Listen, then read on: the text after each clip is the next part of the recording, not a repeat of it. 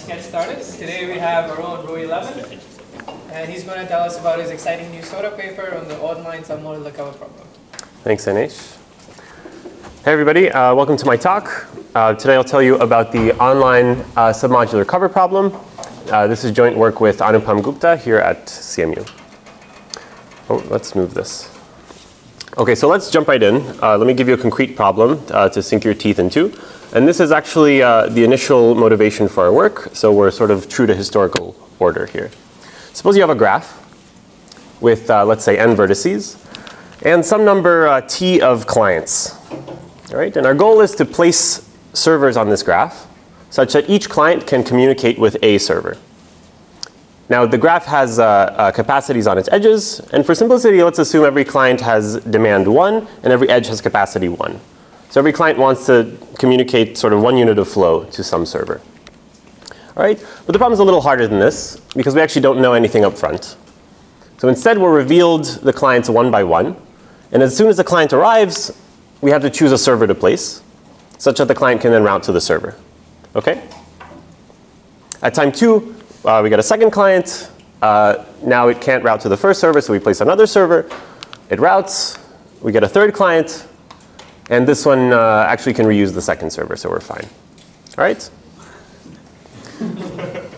OK, so the goal here is to minimize the number of servers placed.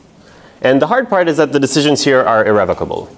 So we're not allowed to take back our decisions of where we place the servers. And this models the fact that we imagine that we pay the cost for the server up front. So we don't get it back if we pull the server back. OK, so sometimes when you're solving a problem that seems hard, it's helpful to look at a special case of the problem to get insight. But we're going to do the opposite, actually. And we're going to zoom out and see what core features of the problem let us solve it. So we have some set of choices for our servers. Let's call that set n. And the choices are v1 through vn. So there's n choices. The solution is some subset of these choices. There's some costs associated with the solution. And for us, that's just the number of servers. There's some notion of coverage quality. We'll call this f. And for us, this is the number of clients that we've covered with some choice of servers. And this is changing online. So the quality of the solution depends on who the clients are. So we can write down a very clean optimization problem and put it in a little box if we like. So we're minimizing over choices of S, subset of this ground set, the cost of S, subject to the constraint that the coverage quality is maximized. Now, if this is all I told you, this is completely not tractable. I need to tell you a little bit more. But thankfully, our problem has a few more features that make it nice. For one, the notion of coverage is monotone. So having more servers is only better. So if I have a set A contained in a set B, then f of B is greater than f of A. If this is the case, then I can rewrite my constraint as f of s equals f of n. Does this make sense, everybody? Because f is always maximized by taking everything. The function is non-negative. This is fairly straightforward. You never have negative number of clients covered. And you might need to show this, but our problem also satisfies something called submodularity, which, if you've never seen it before, is intuitively just a decreasing marginal returns property. And I'll say a little bit more about this. So formally, a function is said to be submodular if for any two subsets of the ground set, A and B, proper subsets, where A is contained in B and X is any element outside of B, then f of A union X minus f of A is greater than f of B union X minus f of B. So what this means is that adding X to A gets me more value than adding X to B. We can introduce some nice notation. So we'll say that f of S condition on T, or f of S given T, for two subsets S and T, is f of S union T minus f of T. So how much value does S add to T if I already have T? And with this notation, we can rewrite submodularity very concisely, the condition for submodularity. It just says f of X given A is greater than f of X given B. As an example, suppose I'm buying a car. And imagine two worlds, one in which I have one car and one in which I already have two cars. You'd imagine that buying the extra car when I have one car increases my quality of life more than if I have two cars, especially if I already have a fancy car. Right? The second fancy car is like whatever. OK, any questions so far? Great. So this is our problem. We're minimizing, we're choosing a set S of minimal cost such that f of s equals f of n, and f is monotone, non-negative, and submodular in changing online. And we're going to reach for the stars and solve this fully general problem, actually. And we'll get the server problem as a corollary. So turns out this has been studied before, offline at least. And offline it's called the submodular cover problem, and it was introduced by Lawrence Woolsey in 1982. And what Woolsey showed is that the greedy algorithm gives a log f max over f min approximation to the optimal solution. Now what are these parameters? They're measures of the smoothness of the submodular function, how much it jumps. So f max is defined as the maximum marginal value any element gives, and f min is the minimum marginal value. But we constrain f min to be non-zero. All right? So it's the minimum non-zero marginal gain. And this will make more sense as we do some examples. So already this gives a log t approximation for the offline server placement problem. Right? Great. So let me convince you that this problem is very powerful. It's very expressive, and it captures a lot of things you may have seen. So for one, it captures the hypergraph vertex cover problem, which also goes by the name set cover or hitting set, but we'll use this terminology for clarity. So what is this problem? We're given a set of vertices and a set of hyperedges, which are just sets containing subsets of these vertices. And we need to pick a minimal number of vertices such that every edge has at least one vertex in it. We've hit every edge. Why is this a submodular cover problem? Well, if we let our function be the number of edges covered, then this is exactly our problem. You want to maximize the number of edges covered by some choice of vertices. Right? What is f max here? Well, adding any vertex covers me at most t things, right? Or most, edge number of things, which is at most t. And if I add a vertex and I get some non-zero benefit, then I get at least one more edge. So f min is at least 1. And so this guarantee log f max over f min is log t, which is the right answer for vertex cover. And I'm using maybe t is an unusual parameter, but I wanted to align with the other parameters I'll use. So just use t for the number of edges. OK, so if this is all I told you, that's not that impressive. But you can make this much more general. So consider the partial vertex cover problem. And when I say vertex cover for this talk, I'll mean hypergraph vertex cover. So now if f is the min of this same coverage function and some threshold t, tau, meaning like I can either cover all of the edges or stop at some threshold t, well, this smells a lot like vertex cover, but it's actually not clearly reducible to it in any simple way. But it is a submodular function. So you can take the minimum of a submodular function and a constant, and it's still submodular, so we automatically get algorithms for this. You can imagine defining capacitated variants of vertex cover, where every vertex can only be responsible for some like fixed number of edges. You can define capacitated partial vertex cover if you wish. OK? And I'll mention one more problem on this slide. Let's call it the min cost max entropy subset problem. So suppose you have a set of random variables, and I tell you, pick me the smallest number of these variables such that they have maximum entropy, joint entropy. If I let f be this joint entropy function, this f is submodular. So joint entropy viewed as a set function is submodular, and I can solve this problem as well. Now this problem is not just useful in theory, it also has many practical applications. And people really do use it in practice. So in robotics, people often want to do sensor placement or some kind of costly exploration. And you can model this as a submodular cover problem where your returns are diminishing. Various resource allocation problems, you can imagine how they're modeled this way. Influence maximization in social networks. Suppose I'm doing like viral marketing and I want to pick like people to bombard with ads or something in a social network. The list goes on. Document summarization,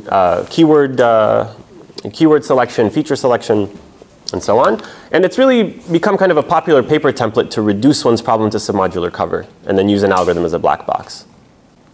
So for set cover, maybe you can't actually write a paper. But if you do this with submodular cover, sometimes you can. So here's a core dump of people who've done this. And I'm not saying it's simple. Like sometimes it takes work to show your function is submodular. But my point here is that this is sort of a high impact domain. And these papers that I'm showing you are a mix of both theory papers and like application papers. All right, so our problem is not exactly this problem because I said that it's changing online. So let's understand what the formal online model is. At time 1, we're given some coverage function f1. At time 2, we're given f2, and so on.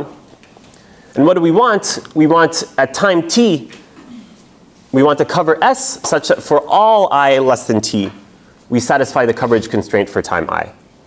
All right, so we're satisfying all the coverage constraints that came before. Let's check that this makes sense in our problem. This client comes in, we place a server. This client comes in, we place a server. And we need our solution at every point to satisfy all the coverage constraints of all the previous clients that came.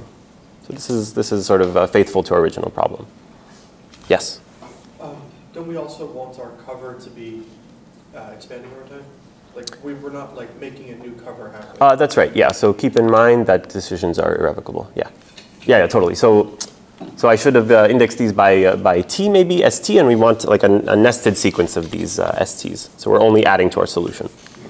Yeah.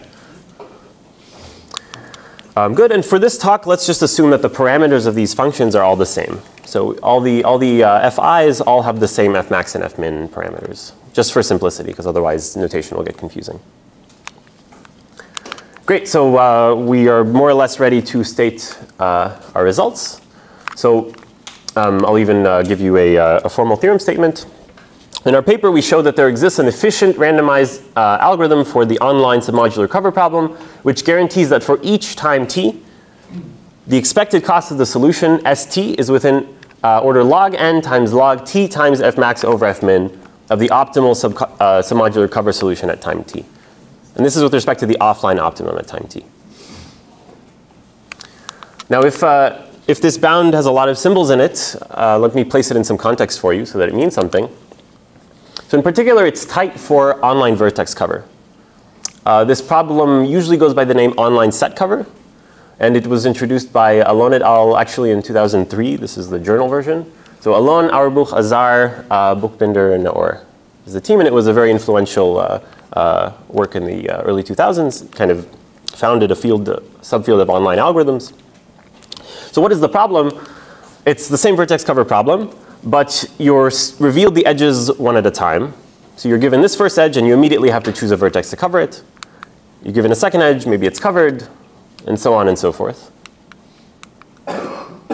So what does our bound give for this problem? Note that fi here is a 0, 1 function. It says, have we covered the ith edge or not? OK? So fmax and fmin are both 1 here. Which means that log n times log t times fmax over fmin is just log n times log t. And this is the same bound that they show in their paper for a very special case of set cover. Yes?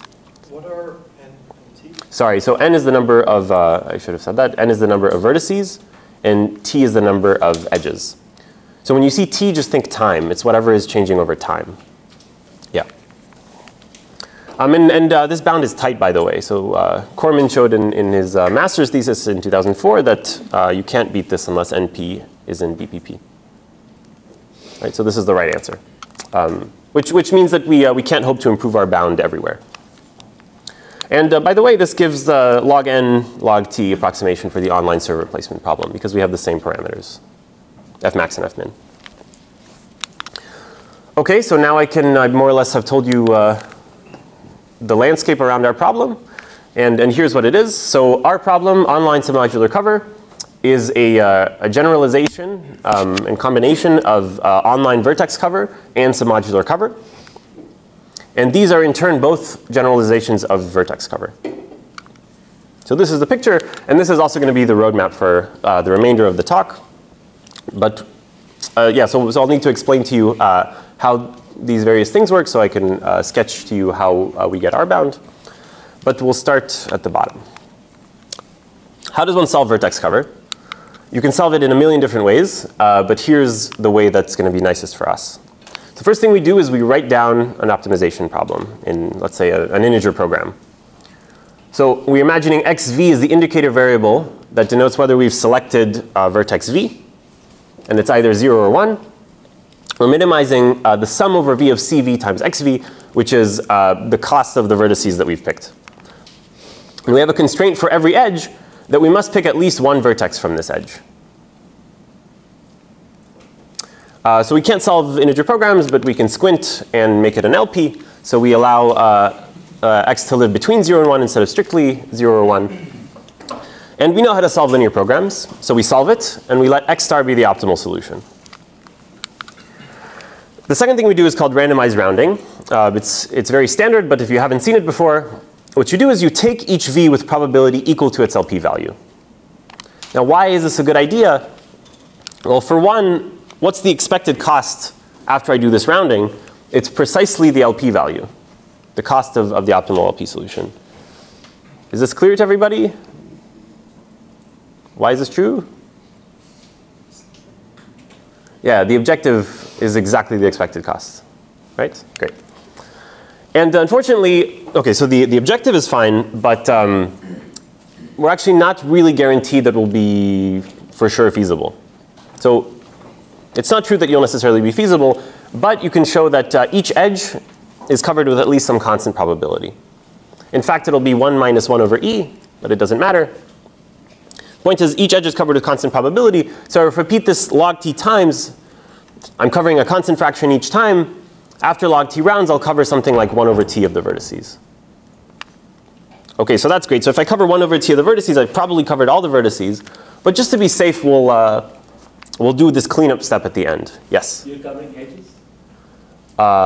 Excuse me, what did I say? Vertices? Yeah, edges. Excuse me. 1 minus 1 over t fraction are covered. That's right. Yeah, totally. Sorry. 1 minus 1 over e fraction are covered. Yeah, excuse me. Yeah, so we're covering edges, to be clear. Good. OK, so we've covered 1 minus 1 over, 1 minus 1 over t of the edges. So we have a 1 over t number fraction of the edges remaining. And then we're going to do this cleanup step where we just pick the cheapest vertex available that has some marginal coverage. That doesn't cover nothing. Yes? In the second step, when we repeat, are we like removing the edges that have already been covered, or are we doing it on the original graph? It doesn't matter. You can just do it on the original graph. Yeah. Sure. So all this last step does is guarantee that our solution is always feasible. OK? So what's the total cost of this thing? The total expected cost is log t times opt. Log t comes from the fact that we did log t rounds of this rounding. Each time we did rounding, we paid something like opt. Or we actually paid the LP value, which is less than opt. And then the final greedy step, in expectation, picks at most one vertex, excuse me. And this vertex is the cheapest one available. So in particular, it's cheaper than opt. So we pay something like log t plus 1. OK? All right, so that's vertex cover. That's all I'll say. Now, how do we port this online? We just do it online. So instead of your favorite old LP solver, we'll use something I'll call an online LP solver, which was introduced in this work that introduced the problem. And it does the following. So for covering LPs, which are a specific class of LPs, there are ones in which all the coefficients are positive and all the constraints are like greater than signs. It gives two guarantees. One is that it maintains a log n approximate solution as constraints arrive online. So n was the number of vertices. All right? And the second thing it guarantees is that the LP value is only ever increasing over time. Now, if I told you only one of these constraints by itself, well, one of these guarantees by itself, it wouldn't be particularly interesting, right? But together, they're quite interesting. And one reason they're interesting is that you can now perform rounding online. So if this is my LP solution at time t minus 1, and it increases at time t by some vector delta, then you can kind of round in slices. All right, so if I take every v at time t with probability proportional to the change, I can guarantee that the probability that v is taken at any point before time t is exactly its LP value at time t. Right? Now, it's not exactly delta v. It's like a slight scaling. But intuitively, this is more or less the picture. It's a very simple calculation to figure out what the constant should be. Question? Sorry, you said the delta v is increasing along. This is a product of the LP solver, the Allen paper? It's a product? What do you mean? So their algorithm just has that property. It just has this property, yeah. And we don't need to know how it works. It's a black box for us, yeah. So far, so good? Any questions? Yeah. Yeah, so what is the optimal? Is it like the covering of the last submodular function, or is it the one that follows, or are these two things the same?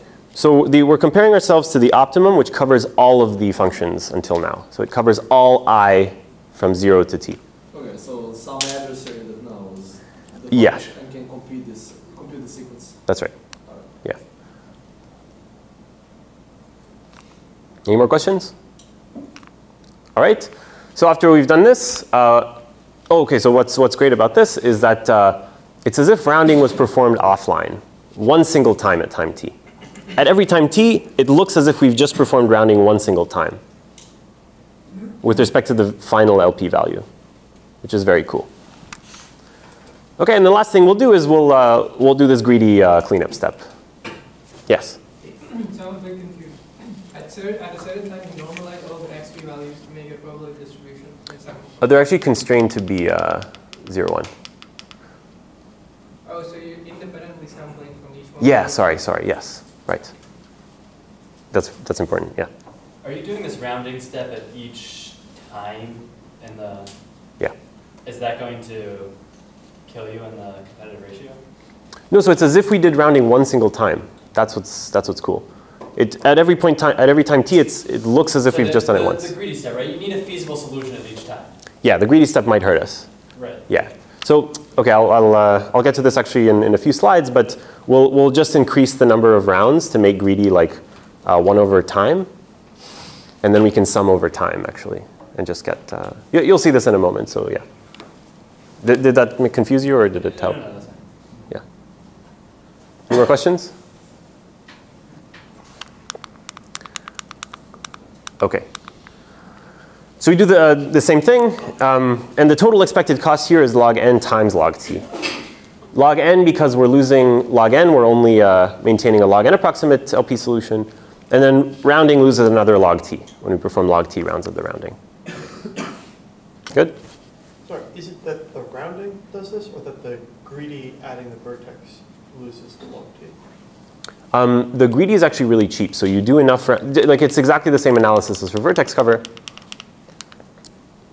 Once you've done sufficiently many rounds of rounding, in expectation, the greedy step costs almost nothing.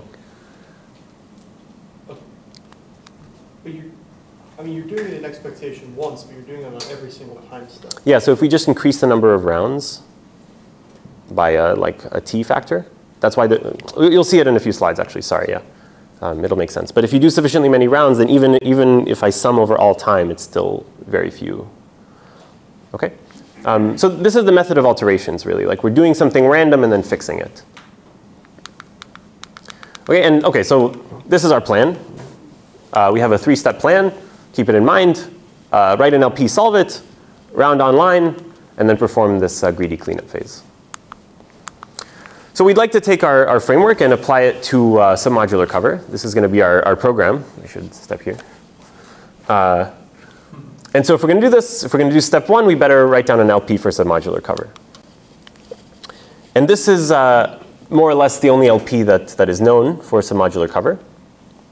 And it's we'll call it Woolsey's LP because Woolsey wrote it in his first paper that introduced the problem. And the LP is the following. It's sort of mysterious when you first see it.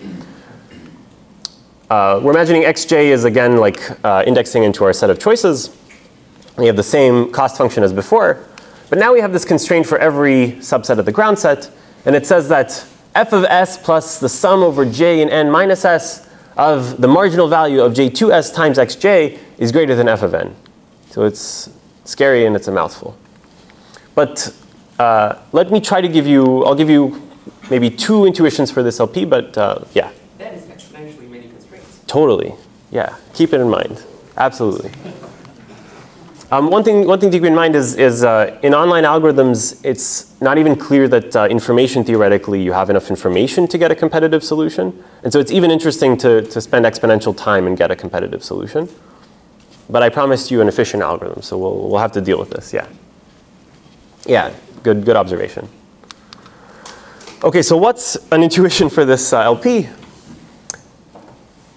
If we just if we imagine that submodularity is something like discrete concavity, okay, then we can reinterpret this constraint as follows.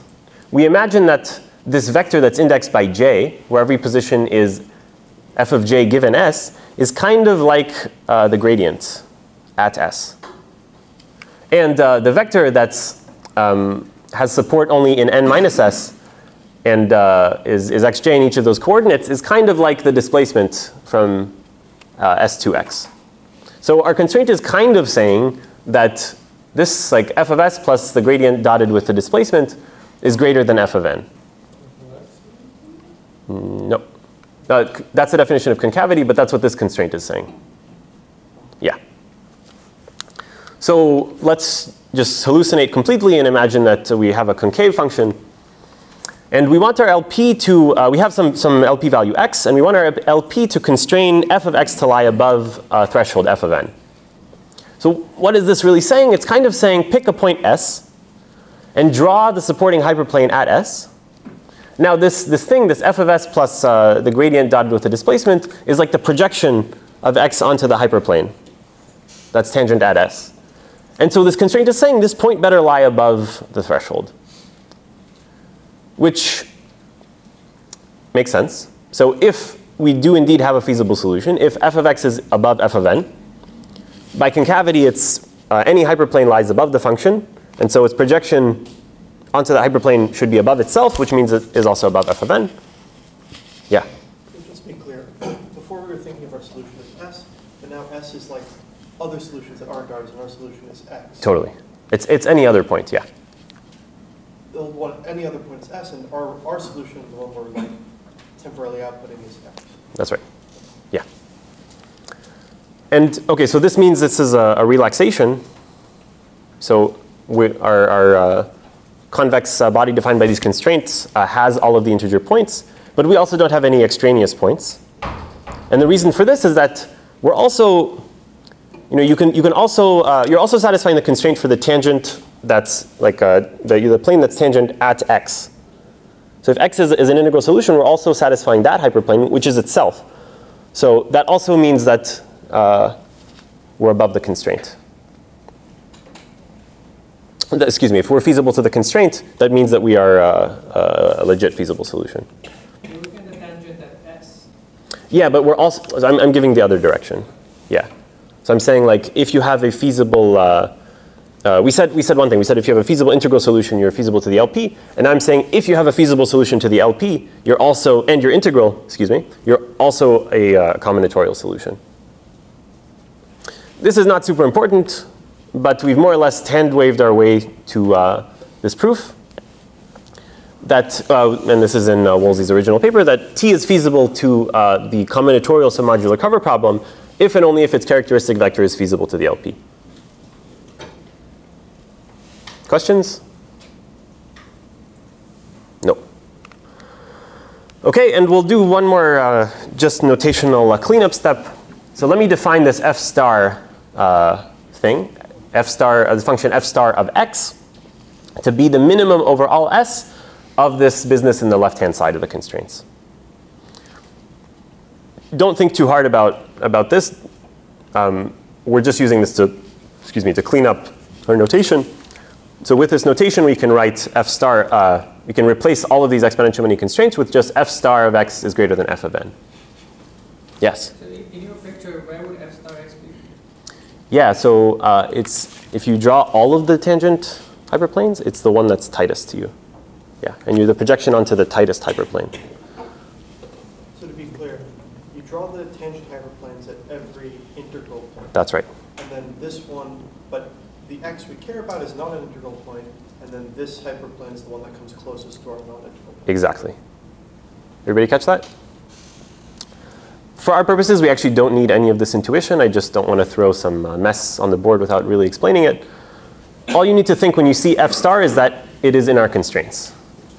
Okay, and I've written on the board here, just for a reference, I've written the LP in both forms, just so you have it in mind. But just think f star, left-hand side in the constraints. Yes? We also sum up over n minus s, right? Yeah, so it's actually the same thing. Sorry. Why is it the same thing? Do you see why it's the same thing? Because j in S gives no marginal value. Yeah. I just put this here to make it look like a displacement vector. OK, anyway, doesn't matter. OK, so here's our the big question is, can we mimic the online vertex cover strategy with this LP? All right, let's go. So here's our framework, our 1, 2, 3 step. Solve the LP.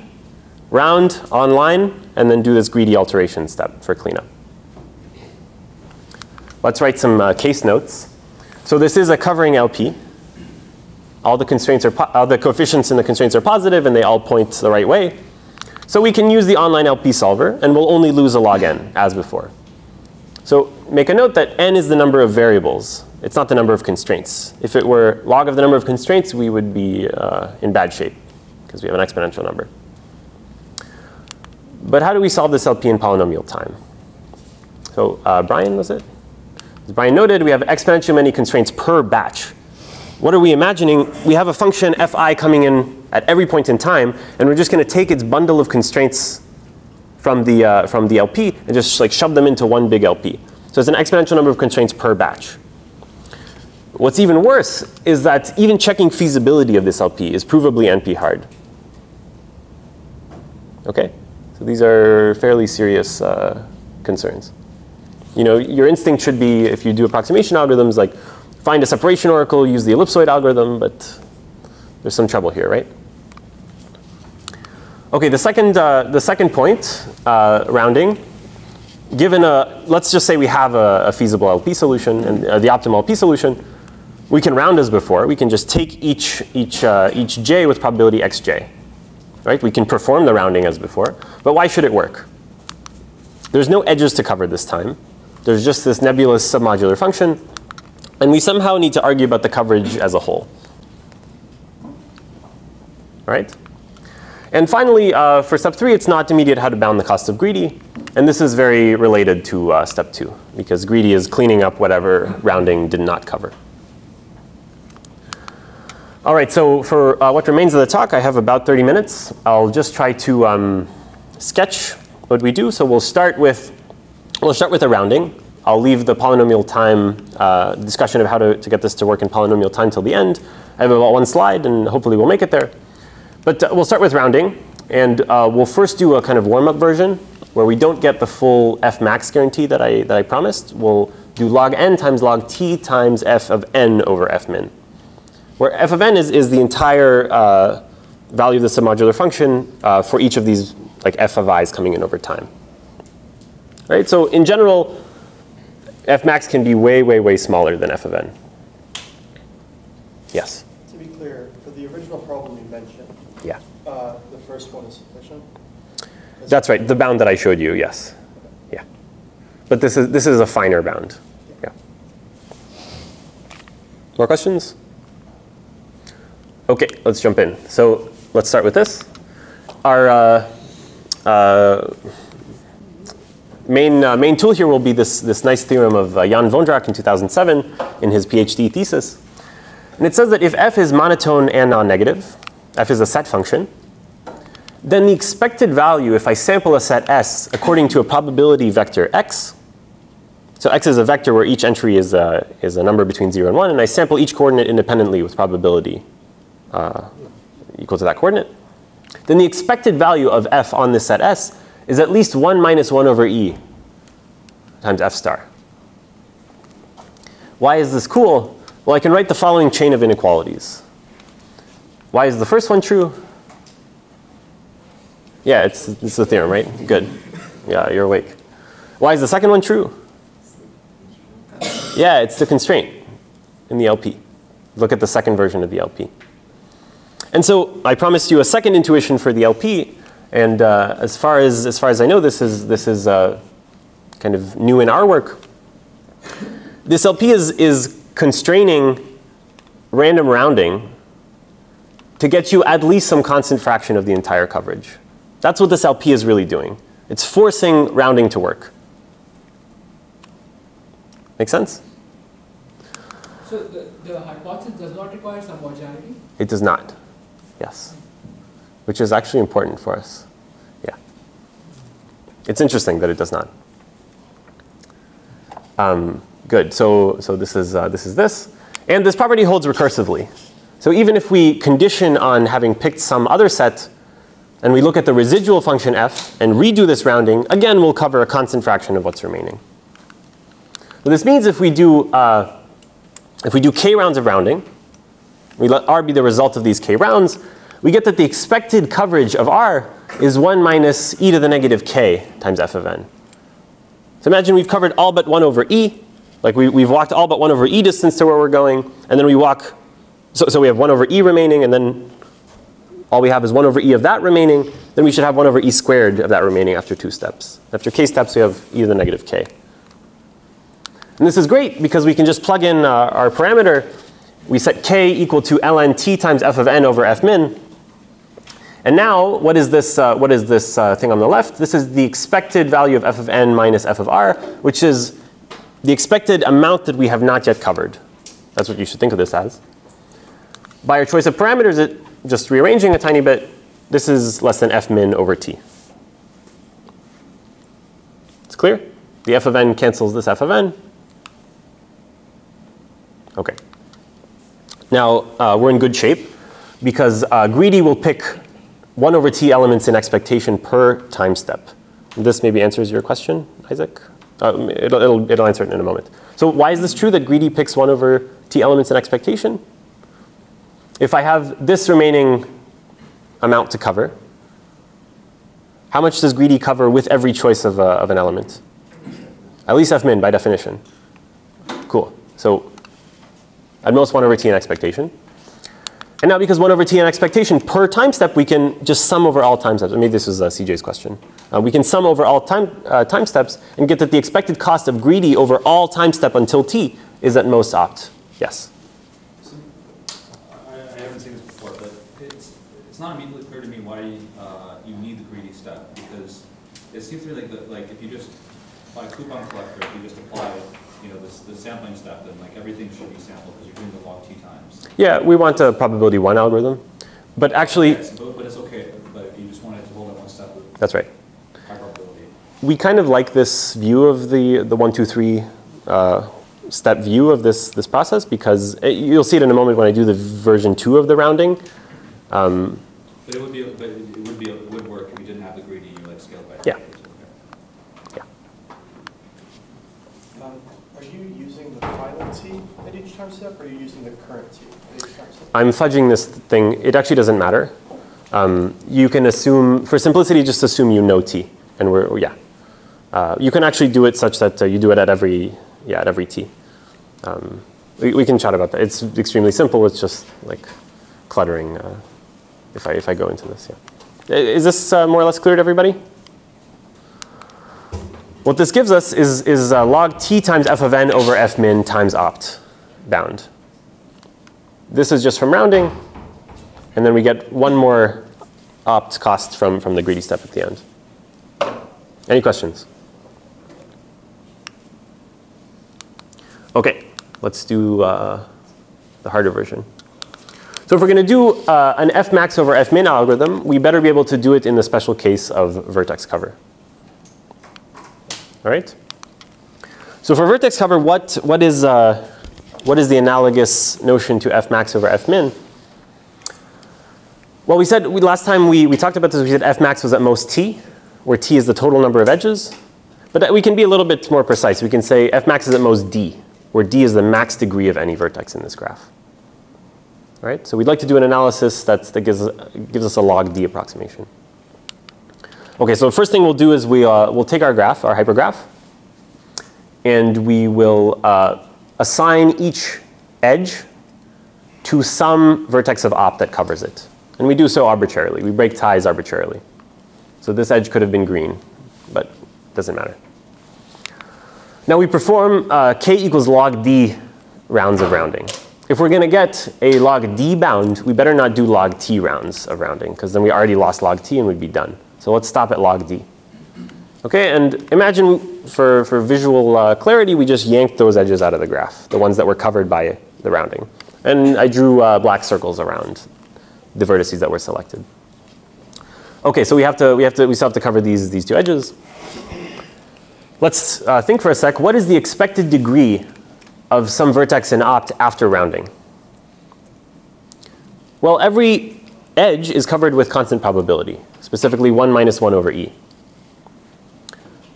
And so if I do k rounds of rounding, by linearity of expectation, O's degree will be e to the minus k times its original degree. Right? By our choice of k, this is less than the degree of O before rounding divided by d. But the degree is at most d, right, by definition, so this is at most 1. Now we run greedy. And greedy just very naively just picks the cheapest vertex available that has non-zero coverage. So maybe it'll pick this one. It wasn't smart. It didn't pick the one in the intersection. It picked this one, and then it picked this one. And the idea for how to do the analysis from now on is to say, OK, charge each element of greedy, each vertex selected by greedy, to the vertex in opt to which it contributes. So we'll say that this vertex contributed to this vertex of opt because it took away from the edges that it's covering, and this one contributed to this one. Now we can show three things. One is that greedy is cheaper than the O in opt to which it contributes. Is this obvious? Why is this true? It's greedy. It's greedy. Cheapest thing of all. It's picking the cheapest thing of all, and if O in opt was, had some edges that were uncovered, then it was available as a choice, which means that greedy is necessarily choosing something cheaper than that. Not strictly cheaper, just... I mean, it could choose the exact same thing, right? It could choose the blue star if that was the cheapest. So there's no reason for it to be strictly cheaper. Second thing is that every G in greedy contributes at least 1 by our definition of the greedy algorithm. It picks something with non-zero coverage, and if it's non-zero, it's at least 1. And we just argued above that every O in opt has at most one thing contributing to it in expectation. So we've more or less, in expectation, created a matching between the things selected in greedy and the things selected by opt. Each thing in greedy is cheaper than the thing in opt, so the entire value of greedy is less than the entire value of opt. This clear? OK. Let's move on to our problem. Are log t times f max over f min rounds sufficient? So again, if we want this bound, we better stop at this number of rounds of rounding. So let's try to do the exact same thing. We want to do the equivalent of assigning every edge to a vertex in opt, right? How do we do this? One way is to just order all the elements of opt arbitrarily, like O1 to OS, let's say. And we give each element of opt its coverage conditioned on what came before it. So O1 is responsible for f of O1. OI is responsible for f of OI given O1 to OI minus 1. Right? So just as we assigned edges to vertices, we're now assigning like coverage value to elements of opt. We perform some number of rounds of rounding, and we'd like the coverage values of all these things in opt to shrink somewhat. Okay, so just as previously, we imagined yanking out the vertices, the edges that we've covered. You've yanked out some of the value of opt. In a similar way, like the marginal coverage decreases after you do rounding. Let's just suppose for now that this decrease behaves like we expect it to. So let's just suppose that the expected value of each element of opt decreases in the same exponential fashion as before. This is great, because if k is this parameter that we set, exactly as we did before, just substituting in for k, we get this, f of OI times f min over f max times t. Now f of OI is by definition at most f max. This is why we picked this bound. And so this is at most f min over t. And this should kind of look familiar to you at this point. So now we run greedy. And greedy does something. It picks some elements with non-zero coverage. And these elements kind of bite out of the contribution of each of these elements of opt. So maybe the first element selected by greedy bites this out from each of the contributions of each thing in opt. The second one comes along and it bites this amount out. Now we want to argue kind of like we did before that, OK, every G in greedy is cheaper than the O in opt to which it contributes. G in greedy contributes at least something, and O in opt has at most something contributing to it. But it's kind of unclear what contribution should mean here. Like we don't have edges. There's no longer this like atomic reasoning that we can do. This brings me to our one of our contributions. So we introduced this concept of mutual coverage. Okay, and this is going to capture the right notion of contribution for our purposes. So we define the mutual coverage between two subsets of the ground set A and B to be f of A plus f of B minus f of A union B. Right? If you rearrange it, you can write it as f of A minus f of A given B, which is really exactly what we want. It's how much is B taking away from the value of A. Right? And it's symmetric in A and B, so you can write it with B and A switched. Does this look familiar to anybody? It actually generalizes mutual information from information theory. So I mentioned very briefly that entropy viewed as a set function is submodular. So if you took the definition of mutual information from information theory and just replaced every occurrence of entropy with F more generally, you get exactly this definition. And it's nice to know that this quantity mutual information respects the same chain rule as in information theory. It's not the chain rule from calculus. Okay, and we use this fact quite heavily in our analysis. Okay, so I won't spend too much more time on the details because there's some algebra you need to do. But more or less, we show what we want, which is that every G in greedy contributes at least F min overall. And every O in opt has at most F min contribution to it in expectation. Yeah? Can you say what probably the expected, like, of this rounded solution are you using? Like, this is only holds an expectation. Excuse me? So I'm asking what probability of this rounding are you using in your analysis? This is the important part. So just as before, we needed rounding to remove sufficient amount of coverage from each element of opt to get the expected contribution to opt to be 1. Right? Before we said every vertex in opt, an expectation has at most one thing that's contributing to it. That's after rounding. And it's very important that the rounding do that. Yeah, and so it's kind of this property. But that's actually a good question. You'll see in a moment. Yeah? Sorry, so what's the definition of contribution? Does it just involve mutual information? It's exactly mutual information. Between what and what? Between G in greedy, so every element in greedy and an element in opt, the contribution of G to O is the mutual information between G and O, given all the elements of opt and greedy that came before both of them. Okay, and more generally between every vertex and opt? Yeah. Because of the total contribution? Yeah, yeah. So one thing to maybe it's not important, but we actually no longer, each of these bytes that we take out of an element in opt is no longer actually at least F min. All we're guaranteed is that a G in greedy's total contribution is F min across all of the things in opt. So we no longer have an integral matching between greedy and opt. It's now some kind of fractional matching. So the analysis is a tiny bit more involved, but this is the intuition. Questions? All right, so there's one issue remaining, which I brushed under the rug, which was this inequality. And Ainesh, you wanted to know what the property was of rounding that we need. It's this one.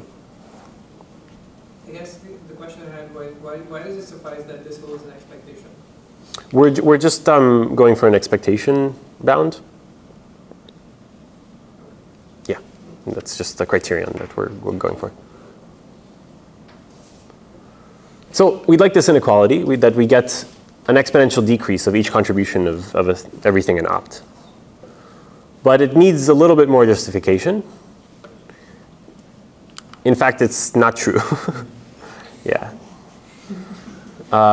So this is kind of a problem. And it has to do with the fact that mutual information is not submodular. So imagine I have n binary coins that are IID 0, 1, and one coin that's the XOR of all the coins that came before. And now we look at the mutual information between the prefix of the first I coins and the last coin. As I grows, I mean, until I hits n, the mutual information is 0. I have no information about this thing. Only when I've seen all of the coins up to n do I finally get a jump in mutual information. So it stays low, low, low, low, low, and then it shoots up. So it's not submodular.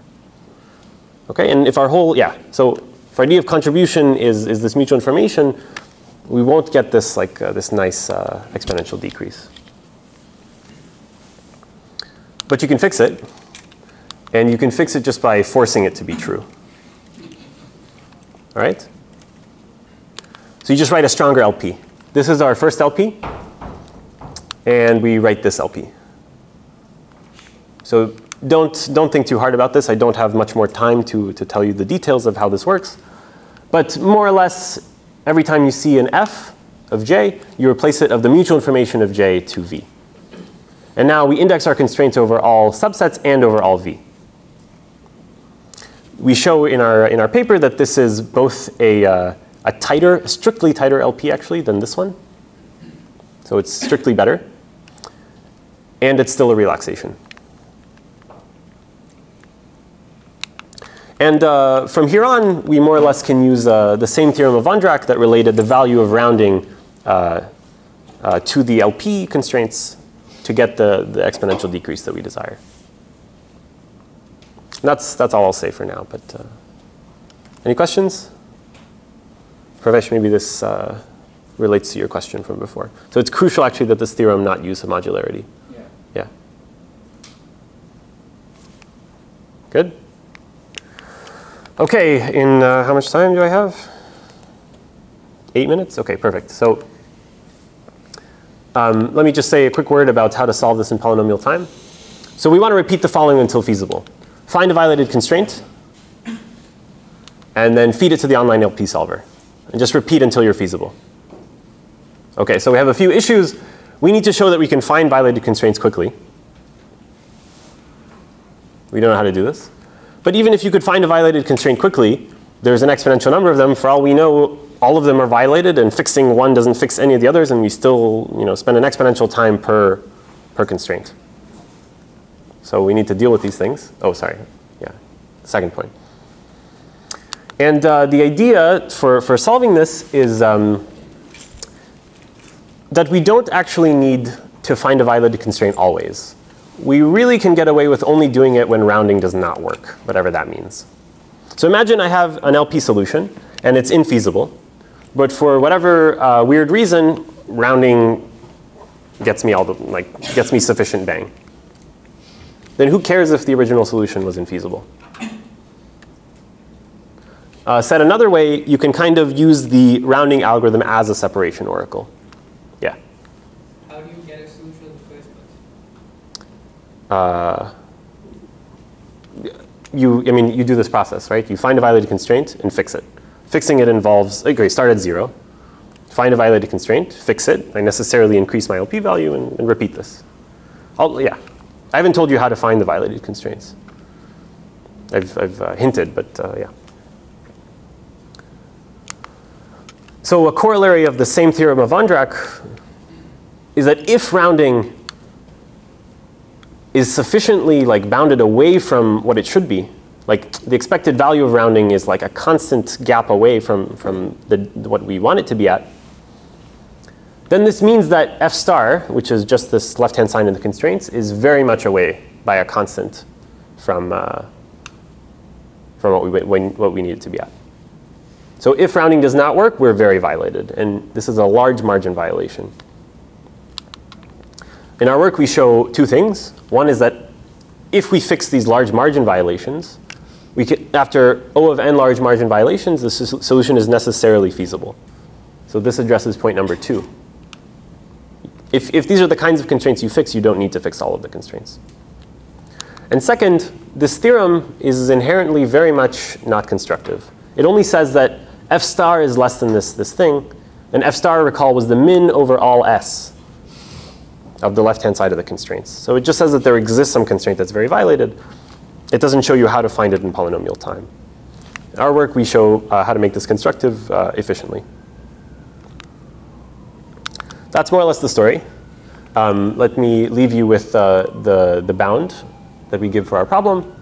So we solve the online submodular cover problem. We get a competitive ratio of log n times log t times f max over f min. We combine the modeling power of submodular cover with the robustness to uncertainty of online vertex cover. So any application of submodular cover, you can now more or less port to an online setting if you have a reasonable model of how the constraints should arrive online. We introduce this notion of mutual coverage, which generalizes mutual information, which was crucial in our analysis, and we hope that it finds uses in other analyses of submodular functions. We give a new LP for submodular cover that is strictly tighter than the known LP. And we give the first randomized rounding algorithm for Wolsey's LP. And this is via this round or separate routine. That's all I have. Thanks.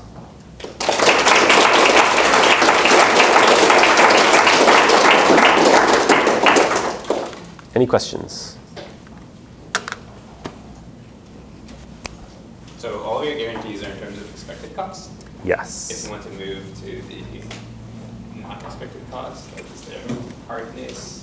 Is there reason to believe that you shouldn't be able to get a guarantee like this? Well, I mean, can't you just like run at each step of your algorithm like multiple times and then you might have a guarantee that you'll probably exceed the expectations? but you're not allowed to take back your decisions. So, You're not. You're just like doing it a bunch of times. and then taking the best one, yeah. So usually these things are phrased in terms of expected cost. Yeah, let me think. Actually, yeah. Maybe we should talk offline. Yeah, I don't have a quick answer. Yeah. On an online algorithms talking about offline. Like you have to make an answer and it's irrevocable. It's okay, you can augment your answer. Yeah. One question. So this star is not one of those known extensions, the Wallace or the multilinear. It is actually. It is? Yeah, I didn't talk about this. It's its own. It's called the Wolsey extension. Well, it's not called the Wolsey extension. I'm calling it the Wolsey extension. Oh, but it's not one of those It- known ones. Probably. It is known. So Jan van Draken, that theorem that he stated, he actually phrased it in a slightly different language. He phrased it in terms of like continuous extensions. And he called it F star, but he didn't like give it a name. But he knew about this. And I mean, yeah. And you have to show that it's an extension. Oh, But it's not too hard to show. I get it, but it's not the multilinear node. It's neither the multilinear nor the Lovash, nor these like concave or convex like extensions. No, it's its own thing. Yeah. Yeah. It's by the way, it's only an extension when F is submodular.